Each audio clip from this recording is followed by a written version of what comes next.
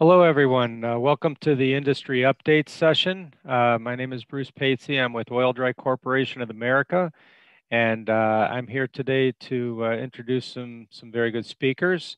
The Industry Updates highlights the latest innovations in products and services of direct relevance to oils, fats, proteins, surfactants, foods, and sustainable material research, development, and production. Leading researchers and product experts today from Oil-Dri, ANKOM Technologies, Amano, Enzyme, and then Deshmet Balestra. We'll all be talking today. At the end of each of our speeches, there'll be a 30-minute question and answer segment. So stick around for that, and please forward in questions. We'll need them to have a good discussion with the panel. With that, I'm going to start off the first presentation, which is actually Oil-Dri Corporation. And then myself, Bruce Patsey, again, I'm General Manager for Oil-Dri and our Fluids Purification Group. And I'll be talking with David Brooks, who's our research chemist, head research chemist at our Vernon Hills, Illinois facility. And Dave has background. He started off his career with the USDA in Peoria, Illinois.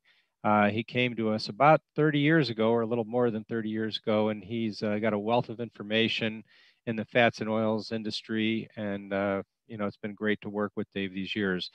We'll be talking and outlining the benefits of Oil-Dri, what we provide to our customers and prospective customers, and a discussion on topics, some helpful hint for refiners to enhance and to reduce the use of bleaching clay. And then also I'll be introducing our newest product, Metal X, which is used for the renewable diesel market, and some other new concepts that we're starting to work on in our lab. And with that, we'll kick off a short 10-minute video, and then there'll be a 10-minute question and answer. So please forward in your questions. Thank you. Hi, my name is Bruce Patsey, and I work with Oil-Dri Corporation of America. I am Vice President and General Manager of our Fluids Division. Today we're here to answer a few questions. Our company produces bleaching clay products which are used in the fats and oils industry. To my left is David Brooks, and David is the Senior Scientist at our Innovation Center in Vernon Hills, Illinois. And then our moderator today asking a few questions is Frank Filippini, and Frank is a scientist here in Vernon Hills at our Innovation Center. Frank, why don't you take it away? Sure. Thank you, Bruce. First question today is, what real tangible benefits can oil processors expect when working with Oil-Dri bleaching clay products? It's a great question, Frank. You know, we have our company offers a very high level of technical support both in field and at our lab here in Vernon Hills. We have a full line of acid-treated bleaching clay products, and we have a very unique natural bleaching clay that works real well in several different oils. And then we also offer excellent delivery service. So our on-time delivery is outstanding. We have enough capacity at our plant to meet our customers' needs, and keeping plants up and running is very critical. When we take a look at working with these plants, what we do is we go in and work with the operators, and we try to optimize both maybe the temperature, the residence time, and then we're also taking a look at the moisture and the oil flow to make sure that's good. And all that is to try to reduce the use of bleaching clay when we're working with these customers. Our acid clay products, they manage various oils like canola, soy, or sunflower. And we also, our natural clay PureFlow B80 is very unique, and it's the only organic certified bleaching clay in North America today. It also does an excellent job of reducing 3-MCPD esters in deodorized palm oil, and it's sold around the world for that application. Our company has over 40 years of proven reserves and 100 years of known clay reserves. So we're going to be a partner with our companies that we work with for many years in the future. Thanks, Frank. Thank you, Bruce. You mentioned technical support at the laboratory in Vernon Hills. My question for you, Dave, is what types of support and services does the laboratory provide? Thanks for asking this question, Frank.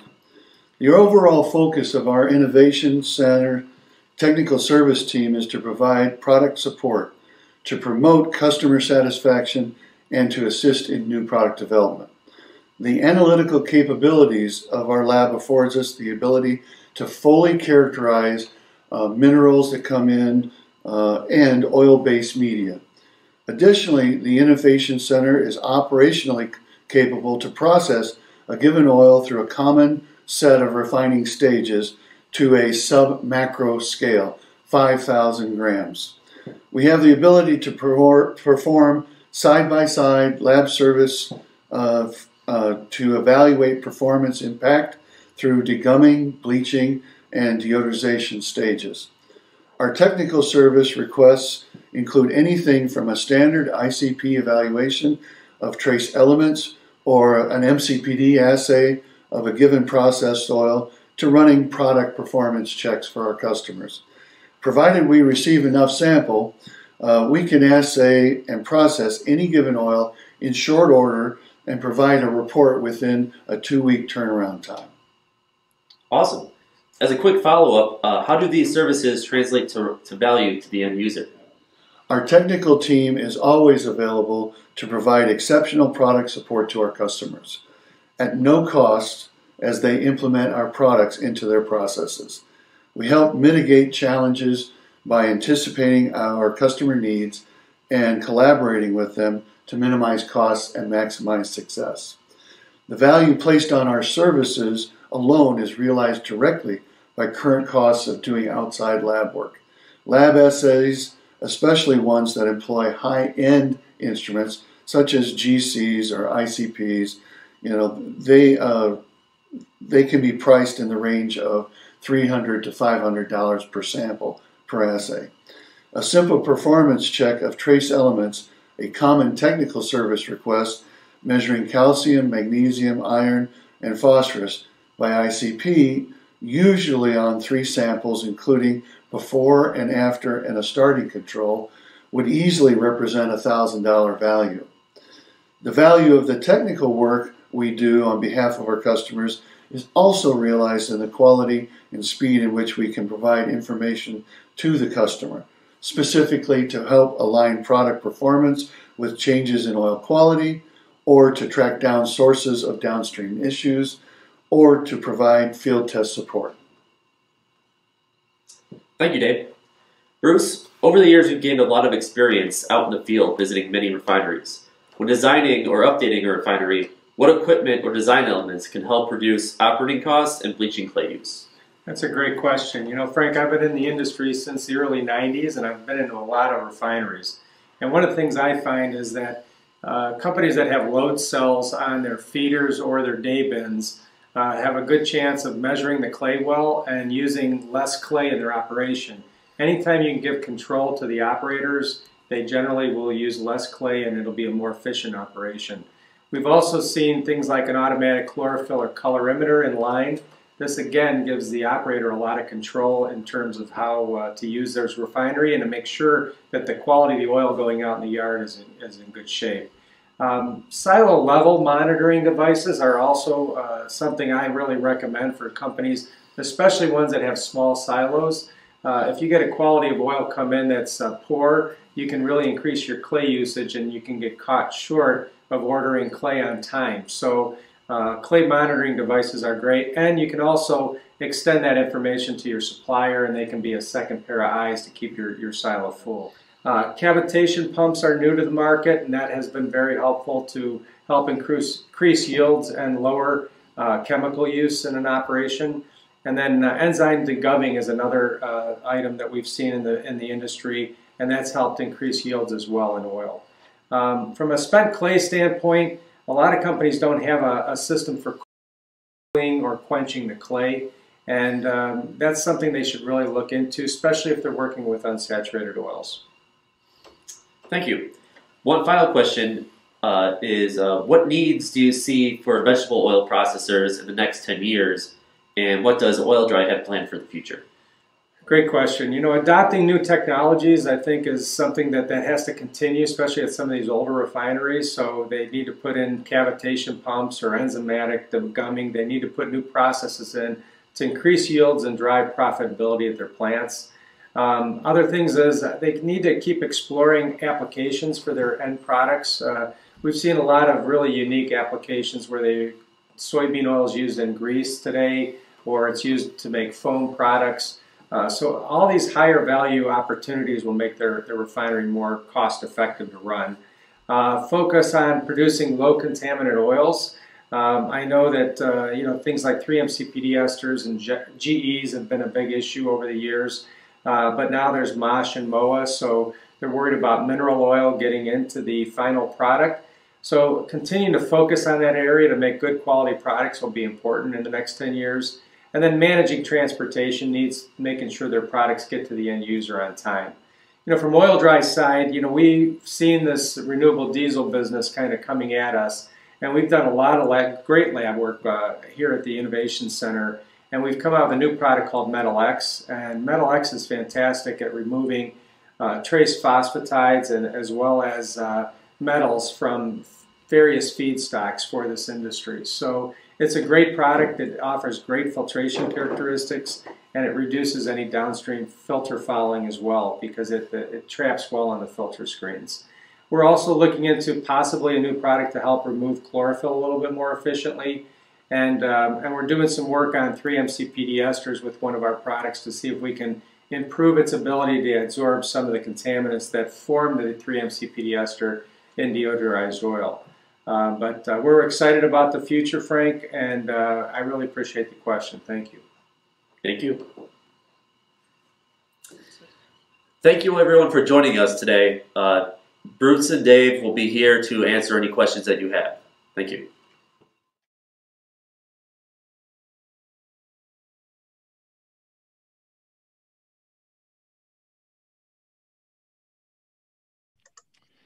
Hello, we're back here. Hopefully you enjoyed the discussion. We are open for questions. I have a question. The first question for Dave Brooks. Dave, what is your lab approach for understanding the percent of bleaching clay to be used in a lab setting when analyzing a customer or prospective customer's once refined oil that may come into the lab? Well, it's kind of an interesting experience when we get these unique oils that come into our lab. The first question that we have to ask is what sort of specs we are dealing with. Some oils, such as algal oils that we worked with, have had an overload of chlorophyll, and we need to knock that chlorophyll down. There's been used oils of all sorts and types. And what we try to do is shoot for running what we call a bleaching isotherm. We do a down and dirty bleach under controlled conditions as best we can, and look for meeting those target specs. And then once we've got the dosage honed in, we start playing with the variables. And it is a challenge in many cases to try to dial in that unique dosage and combinations of variables, but it's something that we do on a regular basis for our customers that come into us with these unique oils. Everything from algal oil to the DDGS corn oil, used oils, waste oils. It's been an interesting ride. Excellent. I got a follow-up question for you. Dave, how does lab clay dosage relate to in-field clay dosage in a plant setting? So when you're doing your lab work, you pick a certain dosage. How does that really compare to the field? Well, for researchers in the laboratory, when you talk about translation of what's going on in the lab to the refinery, the holy grail is to get direct relationships. Most of the time when we're dealing a lab scenario, we're dealing with a side-by-side type of research, and not going for direct, dosage, for dosage in the field. Generally, with a lot of the oils, you'll see that you'll have to double a lab dosage to achieve the same level of bleaching or effectiveness that you'd see in a full-fledged refinery. So usually what we'll come in and we'll do our isotherm, as I mentioned, and we'll pick a dosage and we'll go up 15%, go down 15% and kind of try to figure out where we're at. Or if it's an oil that we've never worked with before, we'll shoot for a screening test. We'll go for broke with say 5% clay sorbent, and assuming that's probably the high water mark for any refinery to work with at 2.5%. So. Okay, perfect. Next question's for me, and it says, Bruce, what specific examples do you have of helping an oil processor improve their process and reduce their costs? I won't get into specific names of companies, but we've been in several companies where we take a look at their temperature at which they bleach their oil, and I'll pick two oils, corn oil and palm oil. Those oils sometimes are bleached at too high of temperatures in facilities, and you can generally bleach both oils down around 200 Fahrenheit and get good results. And so we'll go in and when we review that, we'll talk to the processor about lowering that temperature. And in most cases, they can do that. That's not a problem to lower it. Once they do that, they generally save some good money and energy costs because everyone knows you have to heat the oil up in order to process it. So that's one way we've done it. Another way, some companies, when we walk in, they're body feeding DE in with the bleaching clay to get flow rates. And one of the big strengths of our clay is its filtration characteristics. So we're able to tell them to back off on the DE dosage or completely stop it. And they generally find they don't lose any, they can get long, even extended cycle times with our clay, which of course saves them a lot of money in DE use when they're running their processes. So we've done that more than one time in the field. And those are just two ways that we've saved costs for the end user. Dave, another question for you. With regard to, as I've talked about our clays, the filtration and the ability to provide very good flow rates, from your side of things and looking at the particle size distributions of our products and that, can you talk a little bit about why our clay is so effective at letting oil pass through it? People can get extended filter cycle times with it. Well, our filtration properties or characteristics come from our base minerals.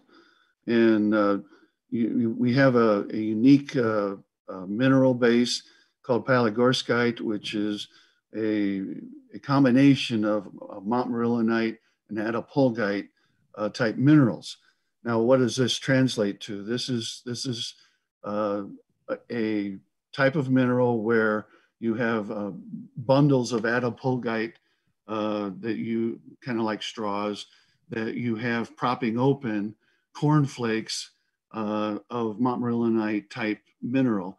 And this bridging effect and this propping effect allows our clays to be very porous and allows for the oil media or the filter media to go through it at a rapid rate. So these contribute to our filter ability, as well as the fact that we were able to adjust particle size distribution of our powdered products.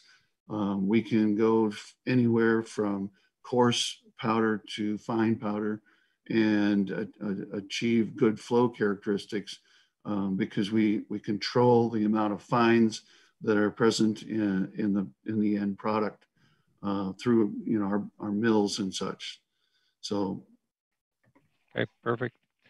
One other question for me is, how do you educate your end users on your products in the field?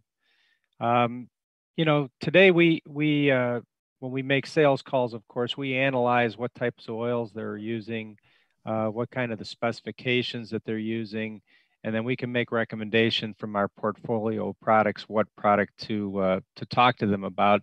But the other thing that we offer is in a course to educate the operators. And I think it's very effective. It generally takes an hour to an hour and a half. And the goal of the course is really just to do basics on understanding what our mineral does and refining. We go over refining and what affects the bleaching clay and other parts of the process, so that the operator has a general overview of the clays, and they know it's not just dirt that they're putting into their oil, that it has a cost to it, that has a functionality, and it really gives a good baseline for the operators. And most of the times I find that the operators always have very good questions for us, and it turns into a give and take type of discussion. So, so operator training is something that we provide in the marketplace today, and it's generally well received with our customers in the market. That's about it. I don't see any other questions. Dave, any other comments from you? Nope.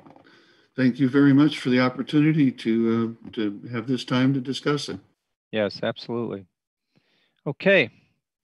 With that, I'd like to bring on and discuss our next speaker today. This is going to be Dr. Van Aardt.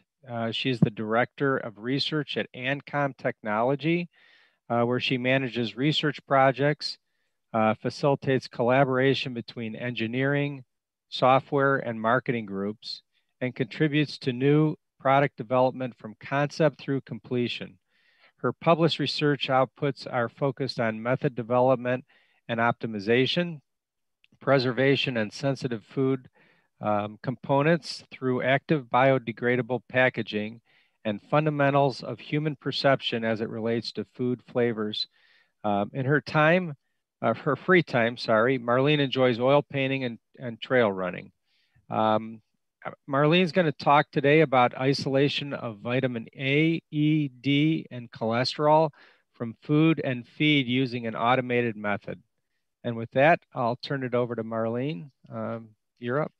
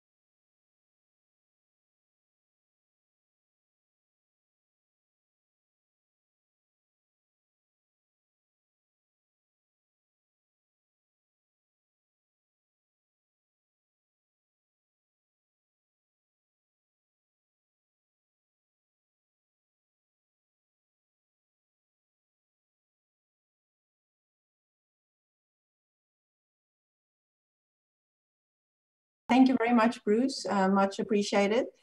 So my presentation today will be a little bit more information about an automated method for extracting vitamin A, E, D, and cholesterol from one single assay through automation of a classic method. So a little bit more detail about this. As you know, the classic method for this analysis is solution delivery into typically saponification vessels. And so these can be Erlenmeyer beakers, or they can be reflux condensed containers. All this will be automated in the top portion of this automated instrument, and it's controlled by nitrogen purging, automated mixing, and in a light protected environment. Next up is a complicated, time-consuming glassware intensive extraction method. This is replaced in the automated SPE method by SPE columns. Through this, we sidestep the problems that you have with emulsions and all the washing of glassware, as this is a disposable component of the method. Next up is solvent evaporation, very similar to Rodovap. Instead, it's not vacuum, it's positive pressure of nitrogen flow. Now this method, this automated SPE method, will replace 3 steps of the classic methods, as I've mentioned: the digestion, the extraction, and the evaporation of solvent. And generally, because this is a complete extraction and it's in a continuous nitrogen environment, we don't have to lean as heavily on internal standards. It's a full extraction. And also this instrument will use much less sample, and still we get the accuracy and precision, or surpass, when compared to the classical methods. So as you can see there on the screen, on the balance is an example of a digestion vessel. The digestion vessel can be put directly onto the balance. The sample can be weighed into the vessel, and it then is placed in the instrument. The port that you see on the side of the vessel with a red cap can then be used to insert internal standards or any other small additions needed for this method. Next, it will digest according to a programmed method. The base method is 75 degrees C for 45 minutes under nitrogen environment, pressure release, and continual mixing. After that stage, the saponification solution will filter through the bottom of the digestion vessel, which has a port, onto the SPE column. The SPE column then is a silica-based sorbent that will hold up the aqueous component of the saponification solution. The instrument will then automatically fill into the digestion vessel the solvent from reservoirs that sits to the right, bottom right of the instrument. We will extract by a few small additions and then larger hexane additions to wash the analyte with the solvent into the round bottom flasks at the bottom of the instrument. So here in the recovery oven area, we evaporate the solvent while all the aqueous components of the saponification solution is held up on the SPE columns. As you can imagine, we tested this instrument for all kinds of foods and feeds and have found no issues in the process with filtration, with mixing, with recovery and precision, even at smaller sample sizes than you typically could use in classic methods. So we, according to the AOCS food triangle, we can analyze high fat, high protein, high carb content without any problems. And just a little more details about accuracy and precision. As I've mentioned before, the instrument can utilize smaller sample sizes and still maintain precision and accuracy compared to the classic liquid-liquid method. This slide shows a comparison of vitamin A and E of the actual recoveries when compared to the classic liquid-liquid method, based on some of our collaborators' data of lab control samples and certified reference materials. Then we can look at the precision, where we can see similar or improved precision even with smaller sample sizes. Same goes for cholesterol and vitamin D. We can see that recovery is comparable, if not improved, on our method. And then we can also see that precision is improved for vitamin D and cholesterol compared to a classic liquid-liquid extraction method. So another measure of that method validation is looking at matrix spikes. And the matrix spikes for vitamin A in infant formula was between 98 and 104%. And then if we look at vitamin E in infant formula, it was between 90 and 110%, which is a decent recovery and accuracy. When we look at another lab control sample, a typical cereal sample, we see recoveries from 90 to 100% for vitamin A, and then recoveries for vitamin E from 96 to 108%. And this is also a very good recovery, especially when these matrices are spiked at levels of incurred residue times 1, times 2, times 5, and even times 10 for infant formula.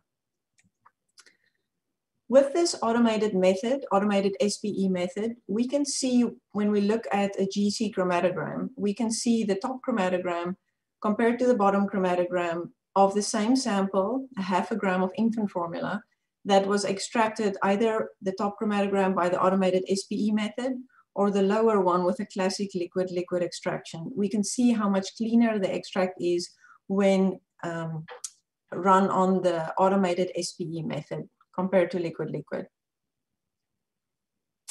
Then for vitamin D analysis, most often customers will use mass spec for detection, and that would be a very low limit of quantitation and easily detectable.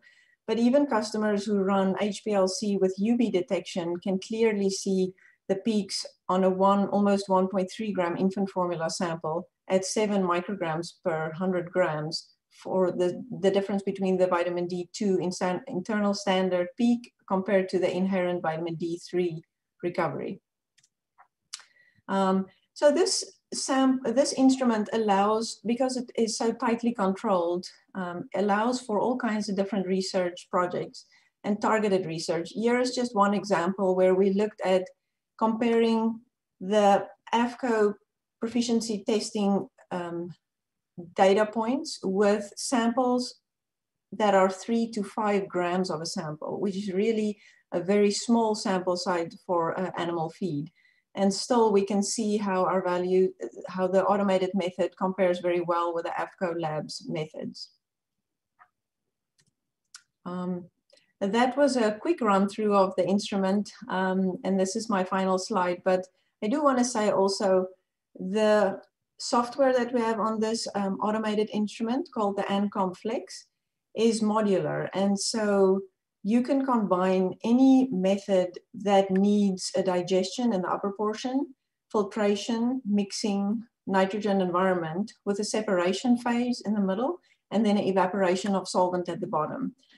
So this instrument went to market in the beginning of this year, and we are shortly releasing it to the market for fat hydrolysis, which uses the same instrument, but different temperatures and different solutions to achieve hydrolysis of fat from any sample so that fat can be recovered for future fatty acid profiling, as an example. Thanks, Bruce. That was the final slide. I can answer questions.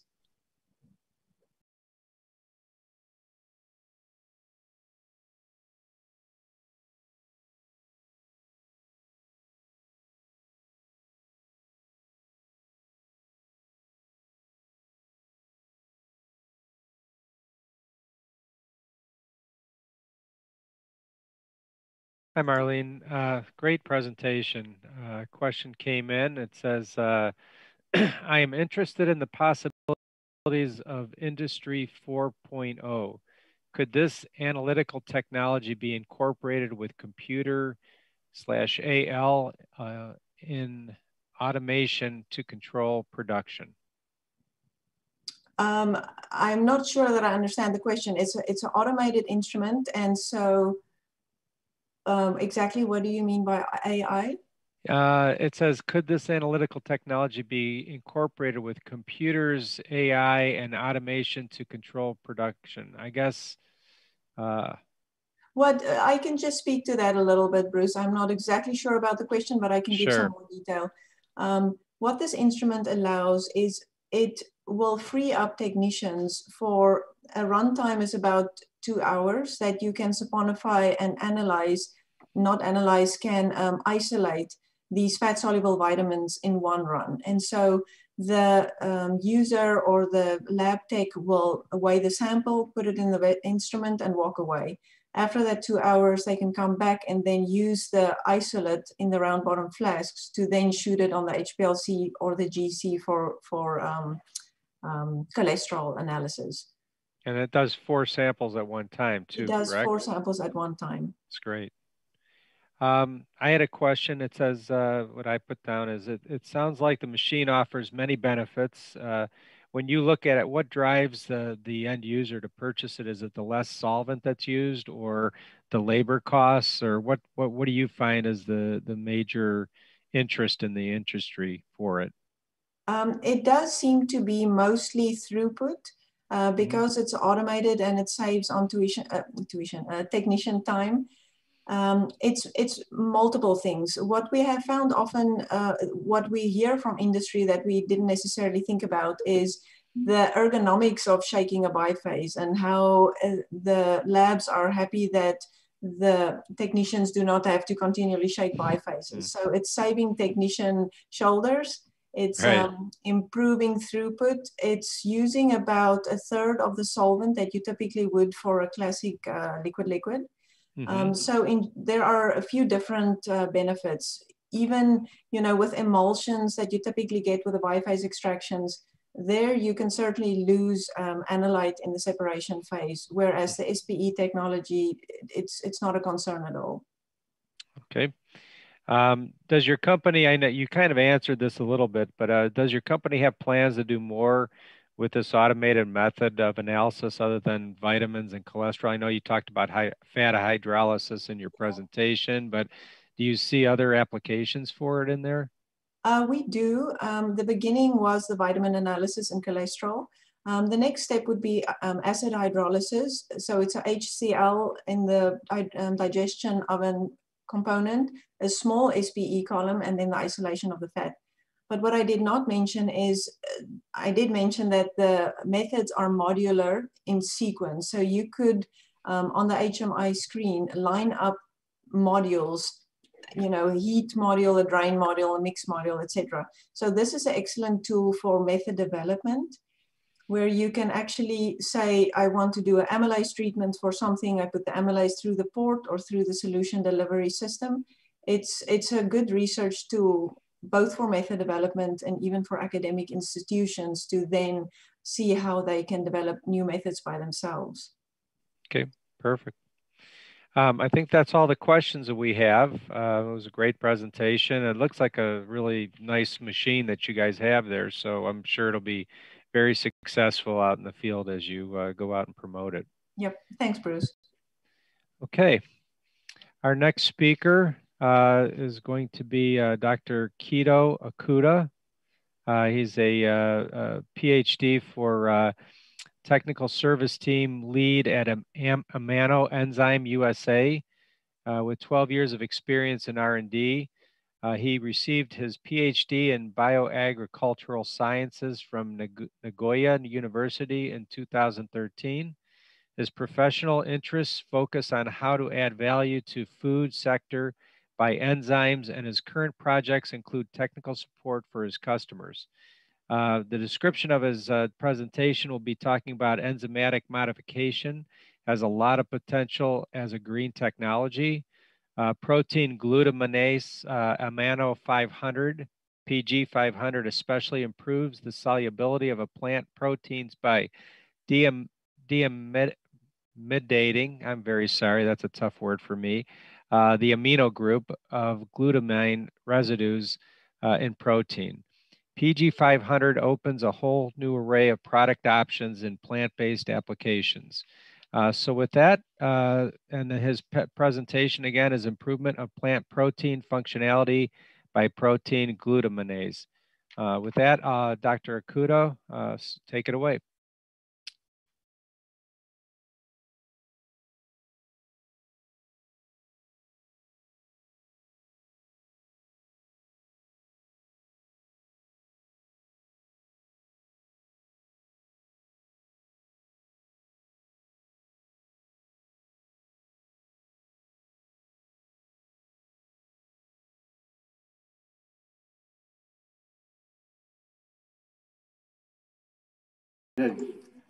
Thanks for kind introduction, Bruce. And Amano would like to thank you for tuning in for this presentation. My presentation title is Improvement of Plant Protein Functionality by Protein Glutaminase. Before I get started, let me introduce Amano enzyme briefly. First, We are a family-owned Japanese company with 120 years history. And we have developed a lot of unique specialty enzymes, like protein glutaminase that I will talk about today. Our uniqueness derives from three distinctive synergies. Let me break down. The first, from application side, we are supplying enzymes to the food and medical sectors, which help us develop innovative application to both markets. And second, from production side, we produce enzymes by Kouji fermentation and liquid fermentation, which enable the production of a wide range of unique enzymes. Finally, the other synergy we have is that most of our enzymes are non-GMO, which is classical biotechnology. At the same time, we also focus on modern cutting-edge biotechnology, like protein engineering and genome editing, so that we can differentiate and create a unique value proposition. Also, by taking advantage of these, we can offer tailor-made enzymes for customers. As I mentioned earlier, today's presentation is about protein glutaminase Amano 500, or PG500 for short. I'd like to start with general information. Then I'll cover application examples later on. Here are some benefits of PG, like improvement of solubility, mouthfeel, stability, and foaming. So you will see more detail later on. The first introduction, PG500 comes from a non-GM microorganism. Specific name is Crystalbacterium proteolyticum through a unique fermentation process. It's the only enzyme on the market that will deaminate the side chain of glutamine in whole proteins and convert to glutamate. Other glutaminases on the market require monopeptide glutamines to deamidate. Then finally, PG500 is effective on a wide range of protein sources, which I'll touch later. On the right, you can see the crystal structure of PG.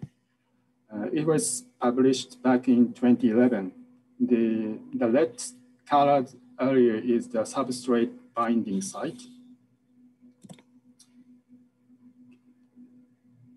And this diagram displays what PG500 tries to accomplish. Normally, glutamine has no charge in neutral condition, causing protein to not be soluble. Then, as I mentioned earlier, PG500 converts glutamine to glutamate without peptide cleavage. So, glutamate does have a charge. As a result, the isoelectric point shifts to slightly lower pH, and this deamidation likely opens up protein structure and increases the solubility of the protein. And moving on to the general characteristics of PG500. Here you'll see 4 different charts. The upper left is about the optimum pH for incubation. As you can see, PG500 prefers acidic to semi-alkaline condition. The upper right is about pH stability. PG is pretty stable over a wide range of pHs. Then the bottom left is about the optimum temperature for incubation. PG works best between 50 and 60 degrees Celsius. And finally, the bottom right is about the thermostability. PG is stable up to 60 Celsius and can easily be deactivated at the temperatures over 70 Celsius. Now, overall, the characteristics of PG seems to fit into the food industry process. This table shows the substrate specificity of PG. You can see casein, lactoglobulin, and collagen. These kinds of animal source protein. You can also see gluten, and soy protein, and dairy, these kinds of plant protein. So I would say PG works well with a variety of protein sources. Then from this slide, I'd like to talk more about application examples using PG.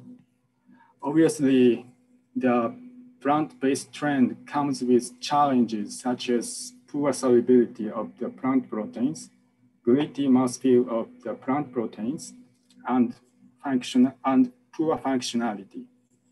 The Amano would like to introduce PG500 to offer solutions such as protein content improvement, mouthfeel improvement, and handling improvement.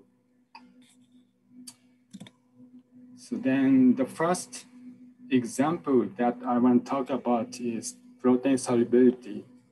Here, we tested PG500 with a variety of protein sources, such as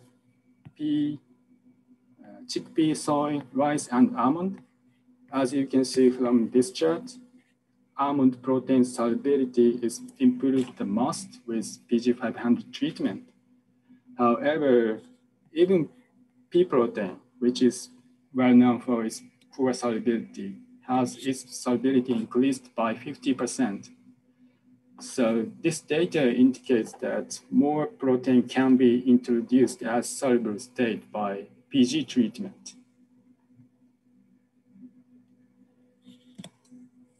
Okay, so moving on to the next.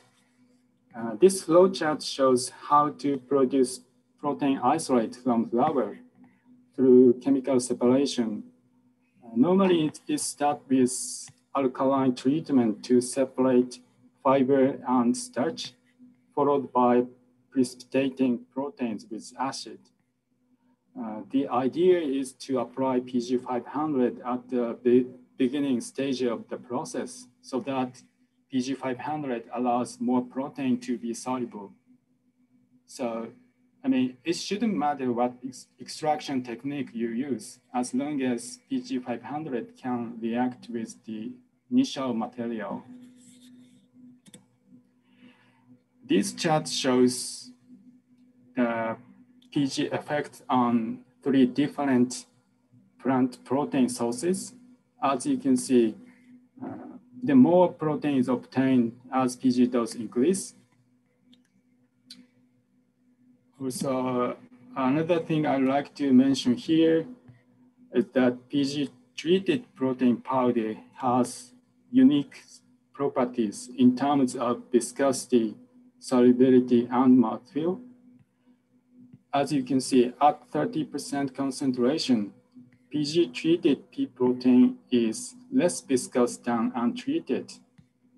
And in terms of protein solubility, PG treated pea protein is a lot more soluble than untreated, as shown in the previous slide. Finally, about mouthfeel, our sensory evaluation confirmed that PG-treated pea protein solution has smoother mouthfeel than untreated. So I'll cover more detail about mouthfeel in the next slide.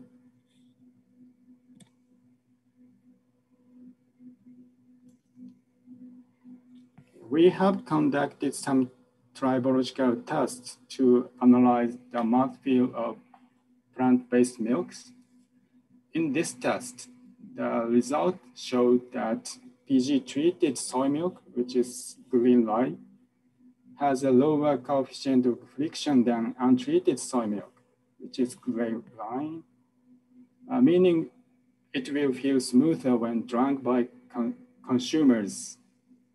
Here we only show the data about soy milk, but we also have a similar data for other plant milks, like rice milk. Another big challenge for plant-based milk is that they curdle when added to coffee or some teas. Questions arise as to why certain milks curdle and others do not. The reason is that the isoelectric point of the proteins within the milk, PG500 modified the isoelectric point of proteins to lower pHs. This change prevents the curdling from occurring when added to the acidic coffee or tea.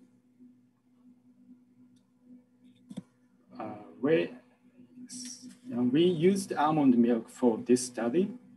The isoelectric point of proteins in almond milk is around 5.5, and after treatment, PG treatment, it shifts to around 5.0.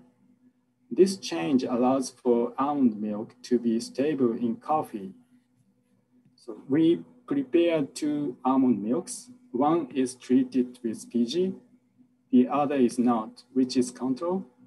Then these 2 almond milks were added to coffee. As you can see from the right-hand side, the control sample almost immediately curdled after being added and swirled, while the treated sample remains stable throughout the test, which is a big advantage as producers can achieve this with clean label. I mean, they don't need to add buffering salt in order to maintain neutral pH, even after adding to coffee.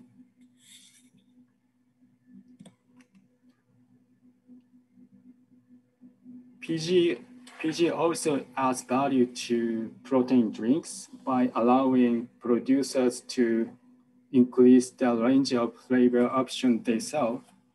With PG500, they are no longer limited to the flavors that require neutral pH, such as vanilla and chocolate.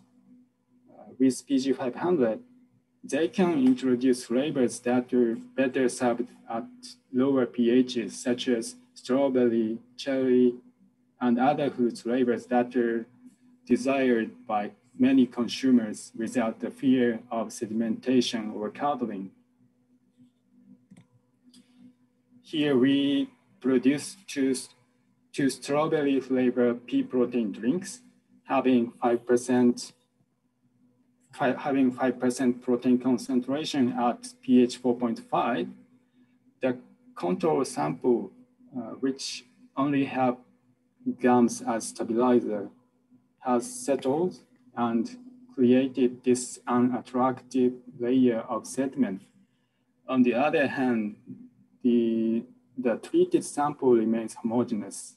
We assume PG500 domination of glutamine allows protein to better contribute to stabilizing the network of interaction and work synergistically with gum system to create the homogeneous protein beverages at a wide range of pHs. This slide is about the shelf life study using the samples from this trial. Same as the previous slide, the only difference between control samples and treated samples is the addition of PG500. The samples were stored at 4 degrees Celsius. As you can see, the treated samples are far more stable than the controls. After 2 weeks and 5 months, the stability offered by the use of PG500 and gums extend visual shelf life of protein beverages more than just gum system alone. Finally, in terms of foaming, PG500 offers better foaming and foam stability. As you can see, soy milk treated with PG500 has 50% better foamability and 50% better form stability than the control. Then, by combining these multiple benefit PG brings, you can produce plant milks having better flow without coloring in coffee. This is the last slide. So conclude my presentation. It's been my pleasure introducing PG500. PG500 is a unique enzyme that deamidates glutamine in protein, and having a wide range of substrate specificity. And PG500 with the opportunities it brings to protein solubility, mouthfeel, forming, and stability. Okay, that's all my presentation. Thanks for your time.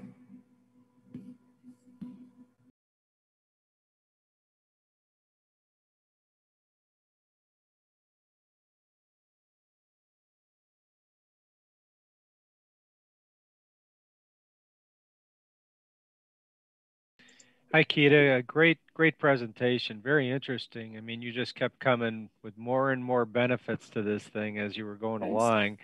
One of the questions that I had for you is how has this been adopted to the field? I don't know how long this has been in the market. Do you have a lot of customers using it today, and how's your business doing with this product?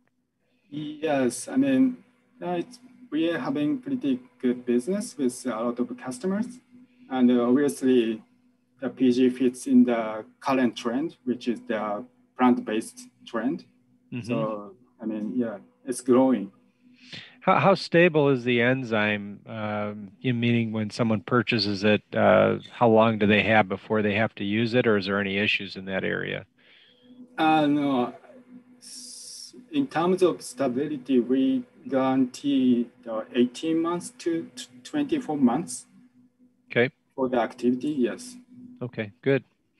There's a question that came in. It says, we can anticipate a wide range of possible applications for enzymes in plant protein to alter proteins to have better functionality. How do you design new enzymes to meet new customer requests? Oh, yeah, it's a very good question. I mean, yeah, it depends on the customers how they can achieve in the process. Mm-hmm. We have a lot of enzyme. I mean, we have a lot of strains, microbial strains. Then we can screen out which strain can fit the customer's desire. Yeah, I saw on your website you guys you're probably the biggest in Japan in terms of enzyme production and applications. So I'm sure you have a lot of research and stuff that can help in those areas. And then I guess from a cost side, I mean, initially when you started, I thought there was a few benefits, but as you kept going, I thought, someone's going to pay for this. So do you see any issue in the field from a cost side from people saying, hey, that's too expensive, or are they just saying, look, all the benefits, it's well worth it? Yeah, it's more likely more worth it. It's kind of always trade-off. Mm-hmm. So PG can add more values to the customer's product. Mm-hmm. In the meantime, the customer have to think about the cost price. So it's kind of, trade-off. Sure. All right, excellent. That's all the questions that I have, Keita. It was, again, a great presentation, and I'm sure our audience got a lot out of that. So thank you again for the presentation. Yep, thanks, Bruce. The next speaker is Oren Mullins, and Oren is a technical sales engineer for De Schmidt Balestra. Oren became a chemical engineer because he followed his older sister, who was a chemical engineer, and it kind of got him motivated to go after the same thing. And it's funny in your little write-up, Oren, how you stated that you were thinking of becoming a doctor, but you realized that being a chemical engineer would give you a better balanced life. I've seen a lot of chemical engineers in plants working 12 and 20-hour shifts, so I'm not so sure about that. But anyway, Oren is going to talk today about the science behind technology. Deschmet, as you know, gets involved from extraction to deodorization and processes, and they're very involved in the market and well known throughout the world in terms of their expertise. With that, Oren, why don't you take it away and begin your presentation?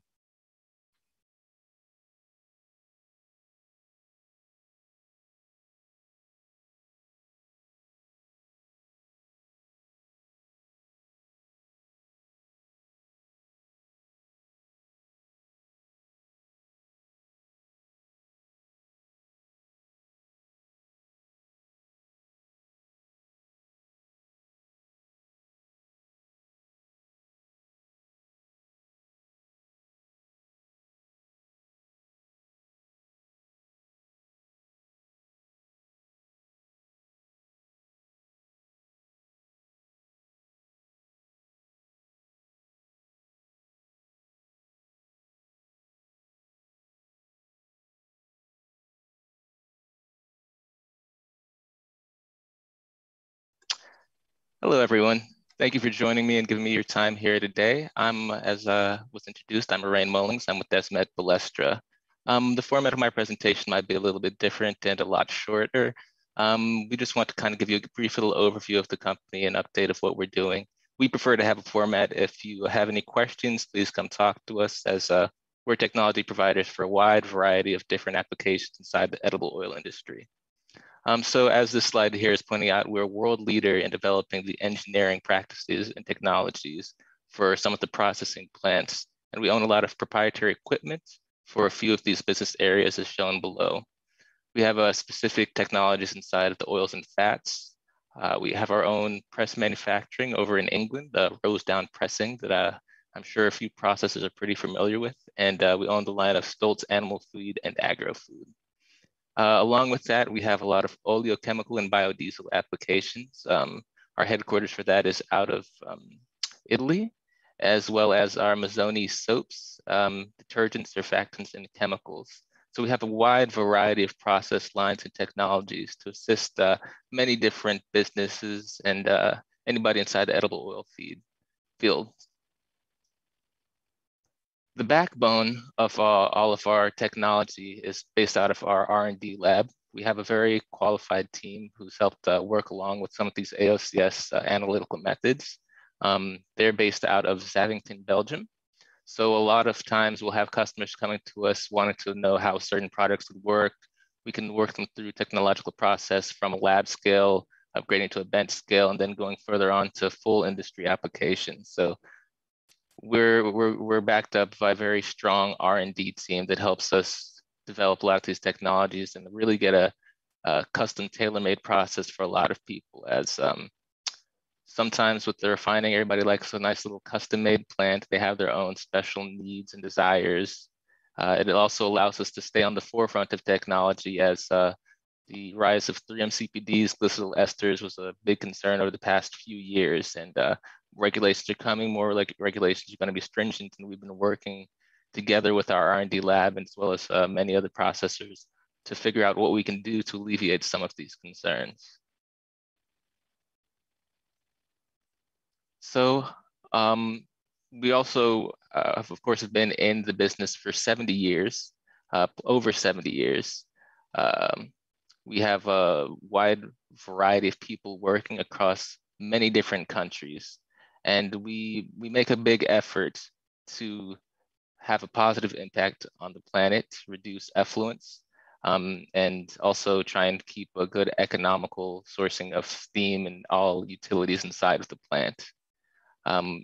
As I said before, our product line ranges from bringing the seed into the plant, preparation, moving forward into some of the extraction of the oil from the plants, refining the oil through whatever processes would be best suited for the oil seed and application, to forward onto different fat modification processes, hydrogenation, interesterification, fractionation. So if you have any questions or concerns that you'd like to talk through with any of the Desmet team, we like to make ourselves available as resources. My information should be attached with this. as well as I'm sure one of the past presidents, Blake Hendricks. You all probably know how to reach him as well. But that concludes my presentation for today. Thank you.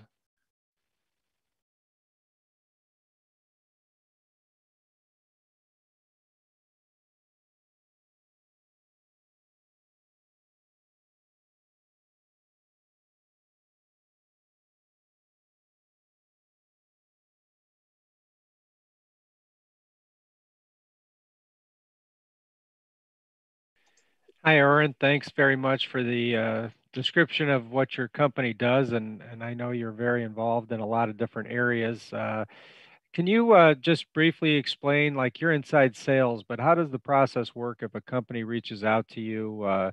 What is your process that comes into your inside sales team and then outside, and how does your company manage that? That's a great question, Bruce. Really, if you're an existing customer, you've probably spoken to another salesman, but if you're not, my information is there. The inquiry can come either through me or our general North American sales inbox.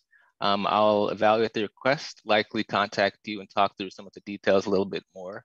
I'll consult with, I'm a little bit young, a little bit new to the scene, but so of course I'm always going to run this by my bosses who have a lot more experience. We'll talk through processes that we think would best suit your process and likely give you a call back and confirm some of those details. And as well, we function as an EPC in a variety of different countries. So we really look at the whole scope of the project. It doesn't just stop at, I want a deodorizer, I want this much oil. Well, why do you want that much oil? What are you going to do with it? Is there a market for this? Where are you getting this supplied from? Those sort of questions. We really, I don't want to say hold your hand, but we kind of hold your hand through the whole process if you need the assistance. So we're there for that. Good. Question came in, do you have any technology to mitigate MOH contamination? I'm sorry, I'm not as familiar with that. Is that the contaminant in it's mineral oil that's found in hydrocarbons that are found in vegetable oil. You know, there was a presentation, I don't know, a few years back by ADM, a scientist in Germany for them that was really good on this. And they found that they went all the way back to the plantation. And when they put the palm fruit on the trucks, it was the exhaust from the truck that was getting on the outside of the palm fruit. And then when they extracted the oil from the palm fruit, this hydrocarbons was going into the oil. And so you had a very low level, you know, the ppm level in the oil. But it was a very good presentation by ADM, and it was pretty interesting in terms of how they tracked it all the way back to the source, because when they found it in the end product, they were surprised by it. And there's a lot of variation that I think you get from lab to lab when you're looking at this stuff. So it's hard. And in this case, ADM went and bought their own equipment so they could make sure that whatever they were seeing, they were really seeing the same numbers. But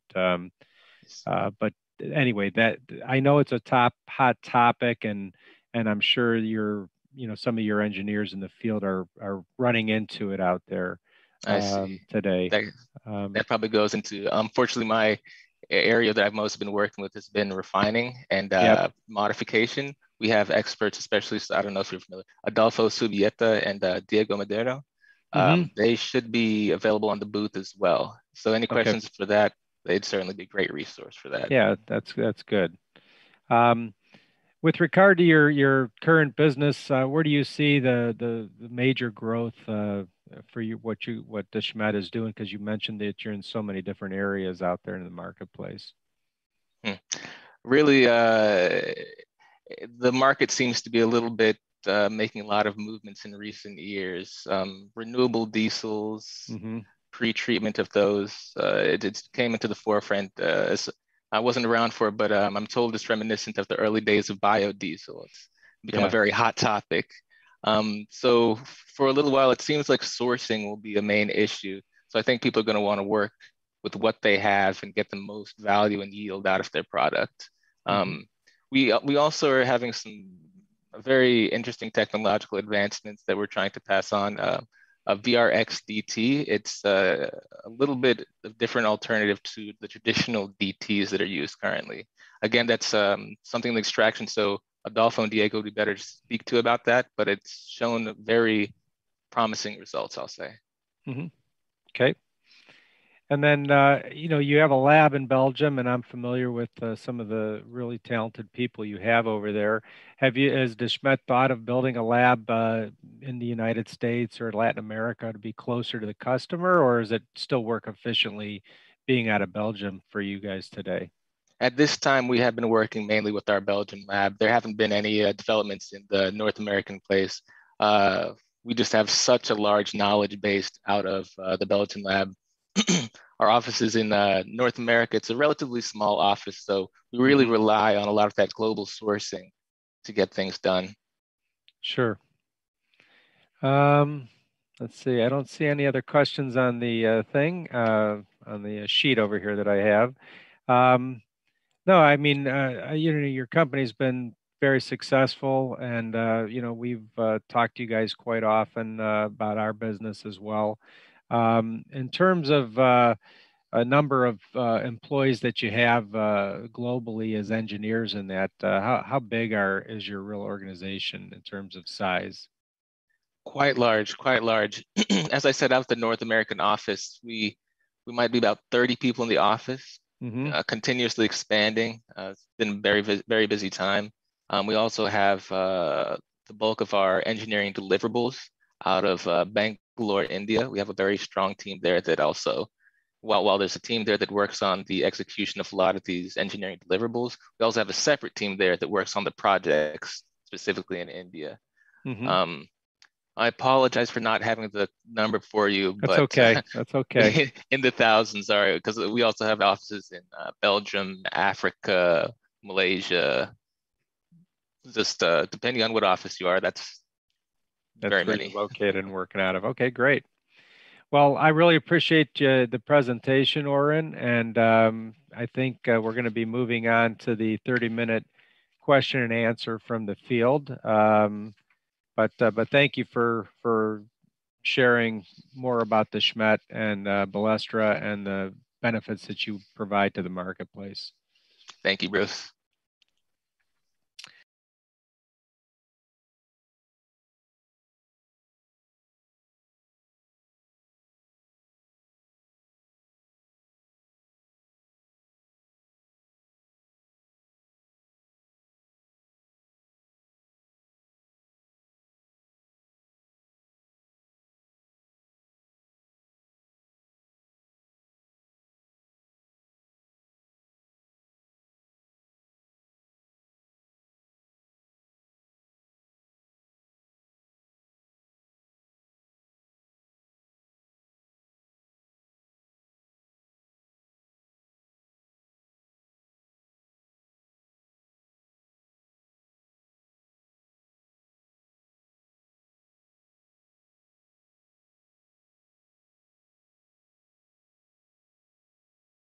Well, the panel's here, and there's really not many other questions, but I'd like to give everyone a chance for some closing comments. First, I'd like to thank Dr. Aardt, Marleen, and Dr. Okuda, Keita, and then Arain Mullings and David Brooks for sharing a lot of their knowledge here today and information on their companies. It was very interesting.